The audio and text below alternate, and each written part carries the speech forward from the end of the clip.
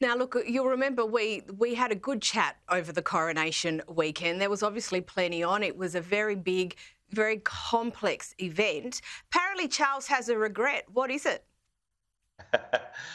Well, you know, when the dust has settled on these big events, I mean, I'm sure there's an awful lot of people poring over the sort of whys and whatnots went on. But one big regret has come out, and it is Charles himself has said this at an event last week, talking about the only regret he had from his coronation weekend is that he wasn't closer to the action when it came to the coronation concert. And I was lucky enough to be there at the fantastic stage at Windsor Castle, you know, headliners like Take That, Katy Perry, a barnstorming event. But you know, to be fair, the Royals were pretty much sat away from the action. He said he wished he'd brought his binoculars for the event. I mean, he seemed to be having a good time. He remembers Sophie, Duchess of Edinburgh, was jiving in the stands, rocking her shoulders. She got a lot of plaudits for that. Charles seemed to be toe-tapping his way through the set. And a great end to the coronation weekend. I'm sure there was an awful lot of stress on him in his big moment, but it went off without a hitch. And I suppose if that is the only thing that he regrets, he didn't do too badly on the week. Yeah, absolutely. Here. And look, still with Charles, we all remember his tussle with that fountain pen. Here it is.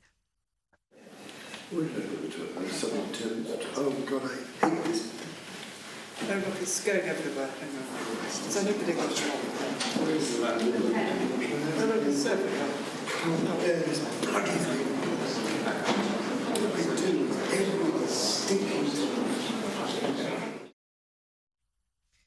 And a year down the track, it looks like he can laugh at himself. Here it is.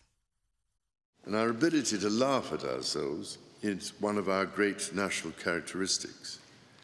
Just as well you may say so, given some of the vicissitudes I've faced with frustratingly failing fountain pens this year.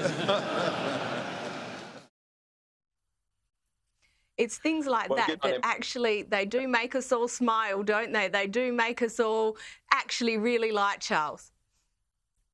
Oh, I think so. I mean, at the time, you can imagine the stress on him. The first incident was at his accession council. If you remember, sort of shooing the fountain pen away to his equerry. That then, the clip you just saw then was at his first engagement. And it was sort of this big muddle of the fountain pen gate that Charles was embroiled in. But at a speech at Mansion House this week, he was talking about, you know, the togetherness of communities and how he sees his role sort of a fosterer for good relationships, not only in the UK but abroad, and talking about British and Commonwealth values, that knitting together.